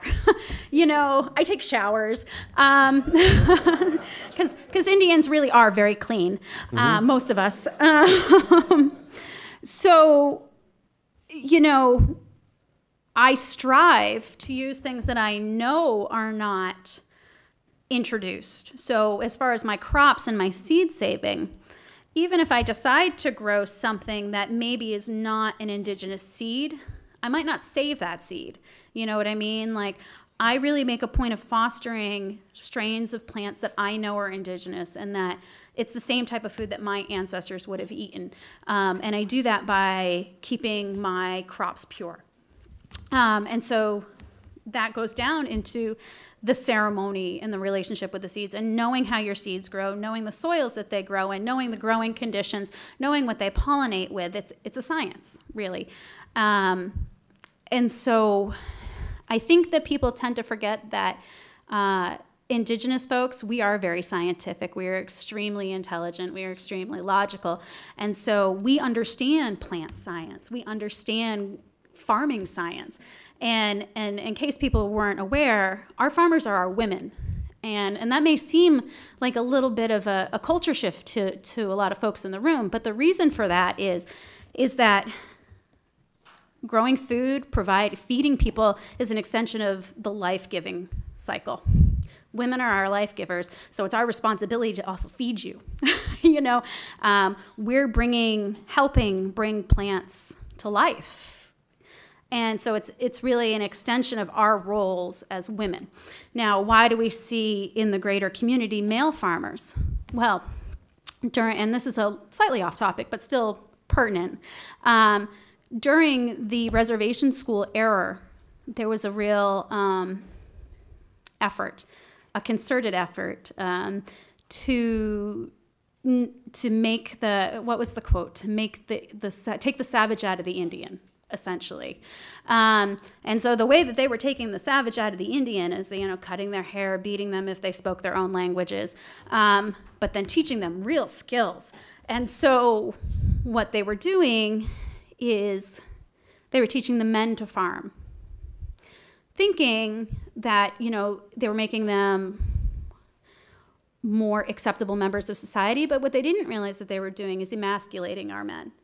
And that's not to say that women were considered subservient. Native American cultures are very concerned with balance. So everybody has their role, whether male, female, two-spirited, whatever. And I'm not saying that we have two set genders, because we don't. We have many different genders. But what's important is everybody had their place in our community, and everybody had a role. So whether if you were female, you had a certain set of protocol. And if you were a male, you had a certain set of protocol. If you were two-spirited, you had a certain set of protocol. Everybody had their role based on who they were. And whenever you're asked to do a role of a part of your community that you're not, you're going to feel some disorientation. You're going to feel some lack of self. And so that's what these reservation schools, these residential schools really did, is by teaching our men to farm, they were taking away their identity as Indian men and giving them the role of another gender. So to go back to what you're saying, the intersection between like a contemporary culture and my traditional culture as a farmer is I really am doing my very best to have that relationship with my plants, with my seeds, and forming those marriages, and doing the very best by my plants that I can. Now, a lot of our traditions throughout, eugenics and assimilation have been lost. But on the same hand, my food grows for me, so I'm doing something right. Does that make sense? So I think the important part is just I try to carry myself in the best way that I can, and I try to honor, the history of the seeds, but also, keeping in mind that it's a symbiotic relationship. I care for my seeds, so they care for me. You know what I mean? I hope that answers your question. I'd like to speak too a little bit about the food thing, food issues, food waste. I've done a lot of studies on this, and I've come to kind of like a contradictory interpretation of our agricultural means. The three sisters, we always talk about the beans, squash, and the corn. We also, we've pretty much determined that they weren't indigenous to the New England area, obviously. They came up from the Southwest or South America. So where do you take your snapshot in time?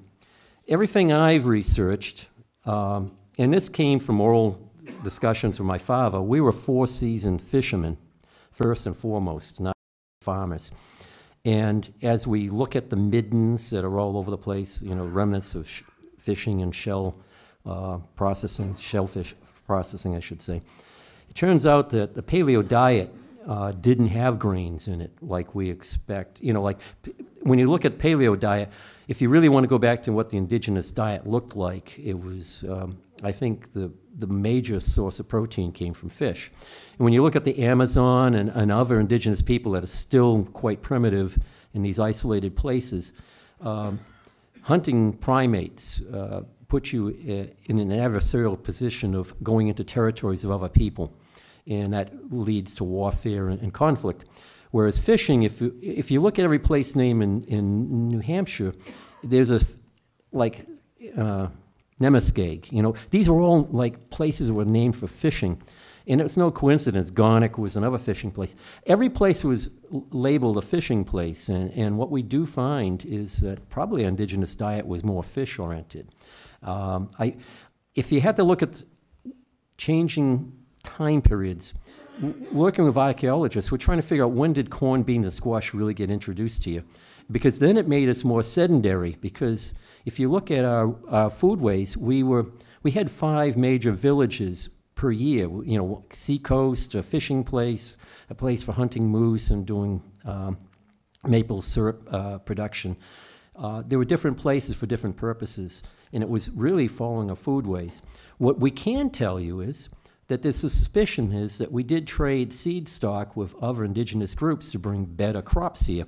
In the case being in Maine, there is one isolated grove of oak trees that definitely came from the south, and it's just an isolated occurrence. So, yes, foodways and saving seeds and stuff was important, but back then, we were hunters and gatherers, nuts, berries, and fruits. And we loved root lilies, what we call Jerusalem artichoke or sunchokes were very popular.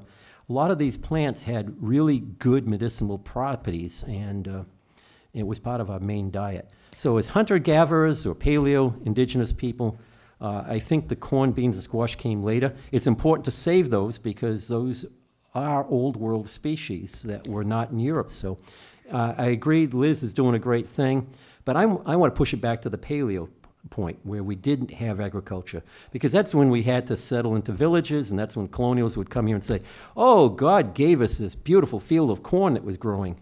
Out of providence of God, look what we were gifted with. Like there was nobody to put it there. And, you know, if you look at the colonial construct, they did that repeatedly. Like God in his providence gave us all this bounty. So with that being said, we have like 15 minutes left, and I still have 3 questions here. So I'm going to try to get through them before we run out of time.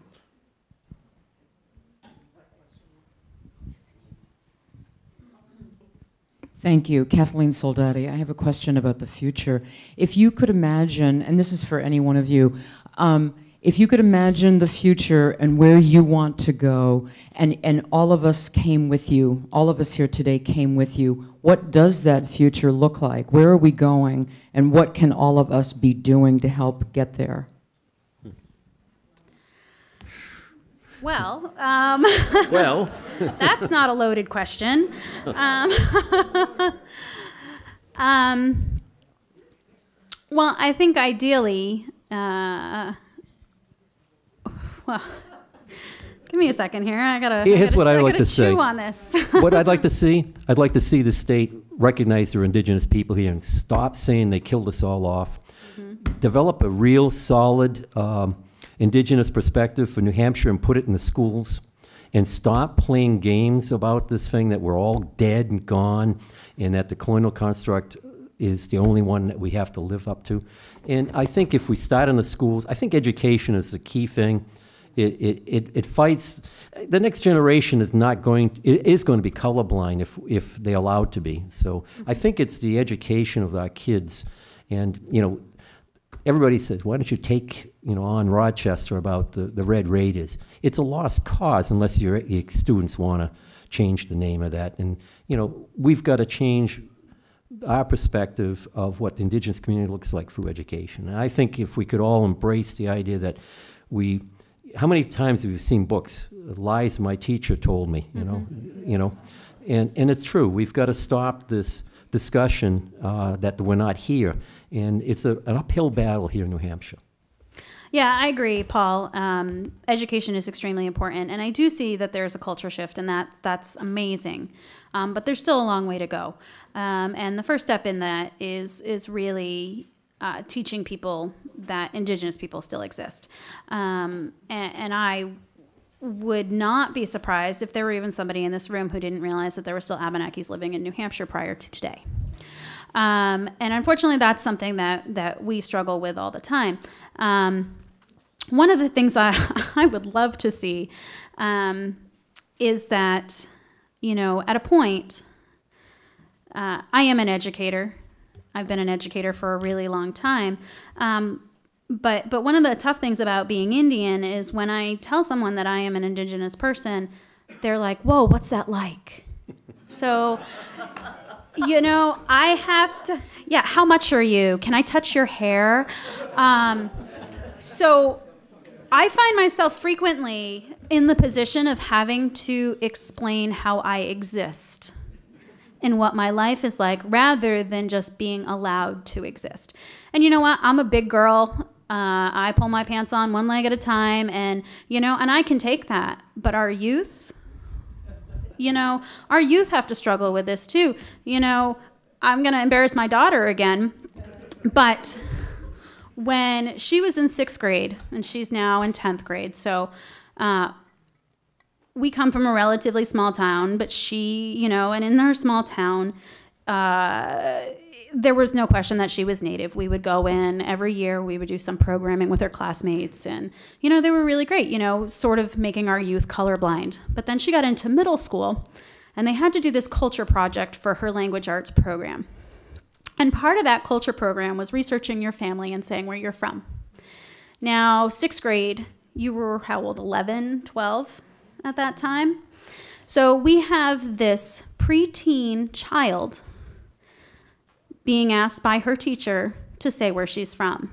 And she said, I'm from here. Okay? Which is true. She is from here. We are Abenaki. Our family is from Vermont and New Hampshire. We are from here.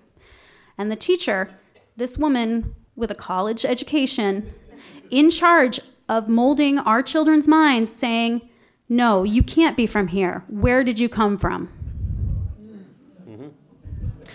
So put this in perspective. As adults, we have the tools to handle that. We have the tools and the language and the ability to say, well, actually, you're wrong. But we have a 6th grade child who does not have those tools and does not have the social experience. And, you know, honestly, we teach our children to respect authority and respect the people that are teaching us. Especially in Native culture, we have a profound respect for our elders and life experience. So we have this 11, 12-year-old child who is placed in an adversarial position with her teacher, telling her that she doesn't know what she really knows. So think about that for a second. We're asking our Indigenous youth to teach about themselves rather than experiencing their childhood. That's a really heavy burden. So I would love to see a place where our children didn't have to teach their elders, you know, where it could be the other way around, and that they didn't have to suffer from the same identity crises that my generation or my mother's generation had to go through. So, a last question for today. My name is Rich Grossman. I just want to know how much DNA or genetic testing, or if you did it or not, has informed your people and your migrations. And just a comment that both of you sound so. Both of you sound so Jewish. I'm Jewish. you know, ironically, I'd like to give a shout out to my Jewish community over here who's adopted us. We fondly call them the Katu Jews, and they're the Kentucky Jews, and they've actually adopted us stray little Abenakis. So thank you. I will take that as a compliment. So to answer your question, I mentioned the eugenics program earlier, and just in brief. But again, the eugenics program was a state-sponsored program that gave the legal right to medically experiment and sterilize Indians. So I know of a family story of where someone went in for a tonsillectomy and had one of her ovaries removed. I'm like, did you get lost on the route? Because, you know, they're really not in the same place. They failed their A&P class. But this is a reality in our communities. A lot of our communities, and probably Paul's family has this story too, moved from our homelands to Massachusetts to become French because it was safe. You know, my great-grandmother was of childbearing age and moved from Isle Lamont, Vermont, right up near Missisquoi and Swanton, down to central Massachusetts because it was safe. And my grandfather, God love him, he definitely still remembered that kind of stuff. He has since passed, but one of the things that he always said is if they don't know who you are, they can't hurt you. And my mom has definitely inherited this quality, and I have. And when I said that it was safer to be Indigenous now, it really is safer to be Indigenous. However, it's not all that safe still, you know, and if they don't know who we are, then they can't hurt us. So My family, personally, we do not do the genetic testing, and we do not do it for several reasons. The first reason is if you do any of those Ancestry.com or 123me, whatever, you know, all those different genetic testings, you're signing away your right to your genetic material. Right. You no longer own that.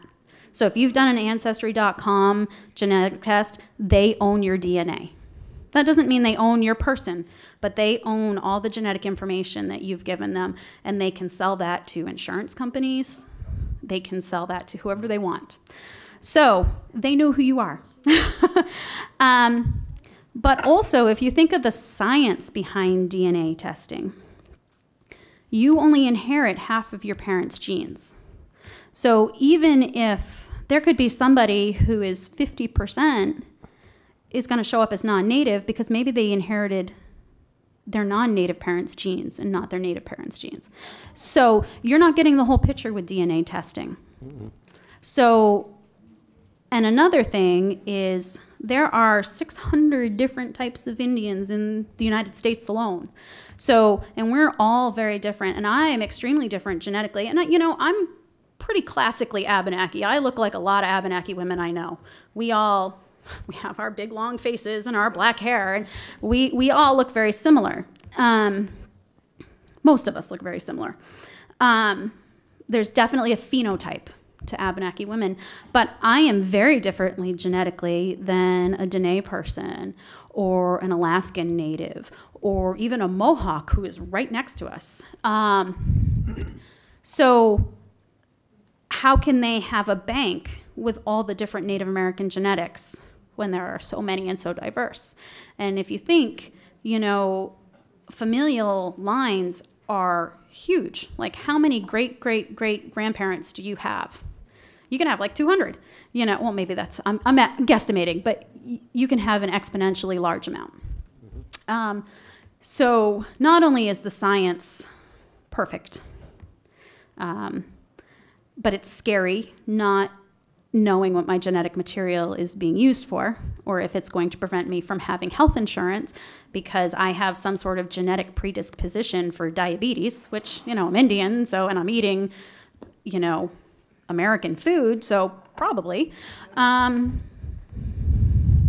guess I wasn't asking individually.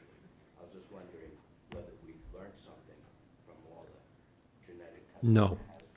No, no, and I agree with her. I mean, they really, this is kind of I almost want to use the word fraud, because the genetic testing that's going on now is trying to, like, advertise, oh, we found Native American. It seems like a lot of the commercials show like it's Native American, or they're confused. I thought it was Scottish and I thought it was German and all that stuff.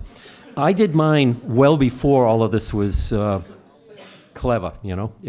I did mine way back, and it was part of a research project that was supposed to find out what the Acadian roots were, wherever there was indigenous people, because historically anybody had the name Roy was a royal, which meant they were probably an orphan from Paris that were, you know, forced or given option to resettle here in New France, as they said. So they were interested in finding out these divergent groups of people that were brought here originally as by the French to set up the colonies. So I did mine, and you know, it went back. I was a Norman, you know what I'm saying? But then that made sense because I did follow all of these lines. I did a European trip last year following my roots on my, you know, my colonial side, and it turned out, you know, damn straight. I came from Norman blood, but that makes a lot of sense when you look at the migration out of Africa, and you know, we're all related within 50 generations or something like that. So the DNA thing right now, where they're, and even Facebook has these image things. You put your camera up and you take a picture, and it says how much percentage Native American you are. But every time you do it, it's a different percentage, you know? Right. I think it's a mixed bag. I think if people really want to do any real research in their family, you do your genealogy. The DNA thing is just a fad right now. There's not enough database information. Yes, they have Kennewick Man, they have Aussie in the Alps, they have some old genetic markers. A lot of tribes will not allow DNA testing of any human remains, dug up for repatriation. So there's a lot of issues about how you're going to really identify what the DNA strands look like for an Abenaki. And here we are. First contact. We already had European blood in us, in the 1600s. So it's really hard to sort it all out. Mitochondrial versus, the male side of the genome, it's a mess. And we've studied this. We've studied this in genealogy.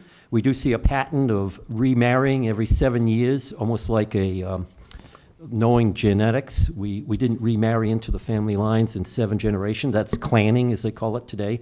I think I look at these things, what was making up genetic material, it's very hard. Even genealogy doesn't tell you who was adopted sometimes and who was out of, like they say, born out of the marriage, so to speak. And those things happened every time there was a war sometime in history. Male-female relations broke down. And so looking at genetic markers is not a precise science. It's a precise science for that particular marker, but doesn't tell you where you came from. Well, and it's also important to note that Native communities are made up more than genetics. You can't just have descendancy to be a Native person. You have to have a community connection. And there are a lot of people who join our communities who recently rediscover their roots. It happens, with all our families that we're trying to stay safe. However, it's not that you can discover your descendancy and all of a sudden be a member of the community. There's a lot of learning that's involved. I wholeheartedly believe that we are lifelong learners. I will learn until the day I die. And I was raised in my community. I know I've learned a lot in my community, and I will still continue to learn a lot in my community. But I've also earned my place in my community. It's not like you can just say, I'm Abenaki. I'm going to go to powwows. I'm going to go to ceremony. I'm going to automatically be accepted in my niche. And if you are on that journey, wonderful. It's great. Reclaim your heritage. But I encourage you to be a learner, be respectful, listen. Listen. That's the important part. Look and listen. On that note, that's a perfect place to end our session.